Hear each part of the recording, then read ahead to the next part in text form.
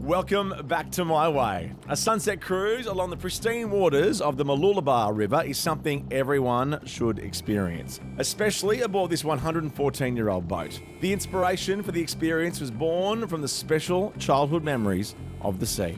I was very determined. A lot of people told me that it wasn't possible or it was too much of a risk, and you know, being an old timber boat, over 100 years old, the amount of work involved. But I knew deep inside that that's what I wanted to do. I want to spend my time working on an old boat and looking after a part of history. I'm Simon, and this is my dream. Both my parents are sailors. We spent the first 6 years of my life sailing up and down the Queensland coastline on an old timber. It was a mission boat from the Torres Straits. My favourite memory as a child was just going to a new island somewhere, going ashore to a beach and looking for coconuts. I remember vividly as a kid that was the most exciting thing in the world. You just think, I guess I always just thought it was like where no one else had ever been there. The tranquility and the peacefulness, and even sleeping, if I was to go and spend a night on our boat now, I would sleep 10 times better than I would on any house in a bedroom. So everywhere I've worked or lived, I need to be close to the ocean to have that, I guess it's that connection that you don't often think about, but it has to be there. Simon's family eventually pulled up anchor and decided to call Mooloolaba home. After finishing school, he returned to the water as a commercial diver. The job took him around the world, but eventually he returned home to start life with his partner, Jenna. And we were just sort of talking about different ideas, what we could do and start something here. And I knew it had to be an old timber boat. That was the base. It had to be something historic, had to be timber. And this beautiful old boat, the Spray of the Coral Coast, she is built in 1908, so she's actually 114 years old this year.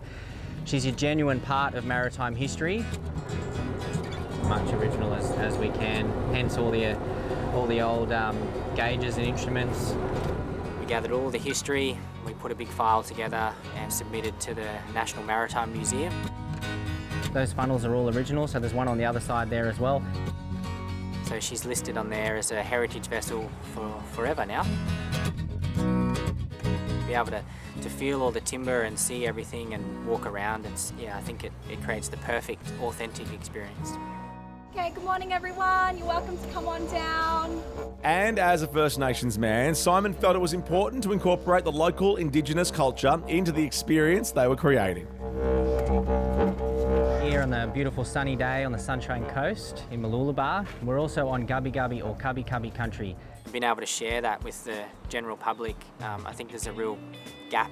We've realised now how many people really want to have that connection, really want to learn from First Nations people about food and culture. It's probably the most rewarding part is people's reactions and people's enjoyment to having that connection. Beautiful homemade bush tomato relish.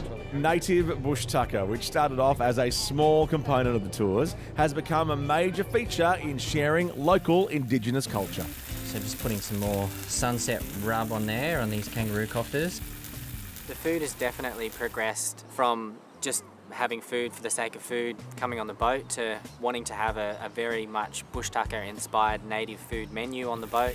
Connection to Indigenous culture, learning about the native foods, how they were used and how great they taste and how you can use them in everyday cooking. And the food is progressing weekly. It has right since the start. So we're going to go for a trip up the river today. We do stay inside the river. We won't be crossing the bar. I honestly feel like I enjoy it just as much as everyone else, and especially when we've got musicians on board. Yeah, I often forget I'm at work. It's great. And to bring things full circle, Simon and Jenna are now raising their daughter to have a passion for ocean life. I'm captain. Where are we going? We're gonna go in the water.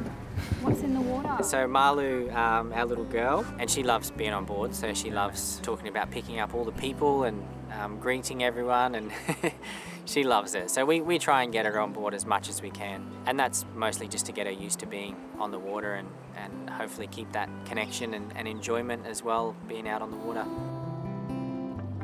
It doesn't feel real. I guess it's a bit surreal.